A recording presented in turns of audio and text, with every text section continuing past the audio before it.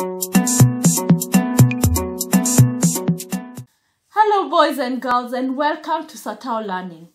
Today we are going to look at how we can arrange numbers in ascending order. So ascending order means that we arrange them from the smallest to the biggest. So we start with the smallest number, then we go to the next number, and then the last number will be the biggest.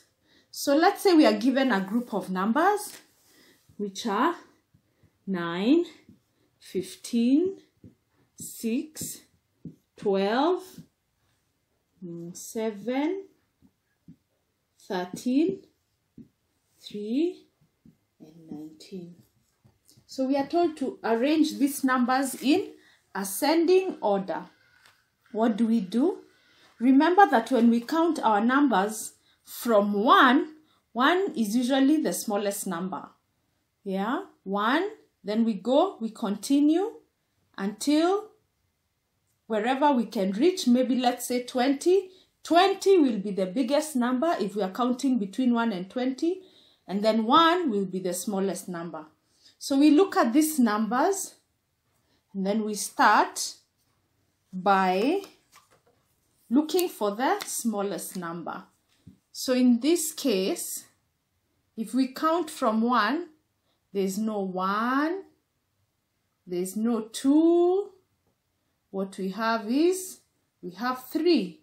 So we start with 3 because in this case, it's the smallest number.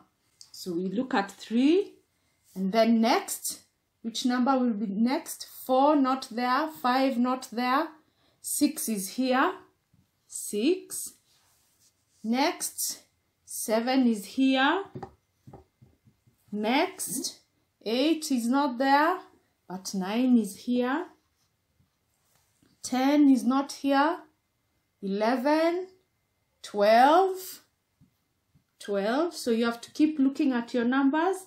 And if you can, actually, it's good to mark them so that you can remember which numbers you have already written down. So from 12, we can go to 13. Then, which is the next number? 14, 15, 16, 17, 18, and we are left with 19. So when we look at these numbers, we can see 3 is the smallest and 19 is the biggest. So they are going in ascending order. Ascending order means from the smallest to the biggest. So you can come up with your own numbers and try arranging them in ascending order. Thank you very much for watching and have a wonderful day.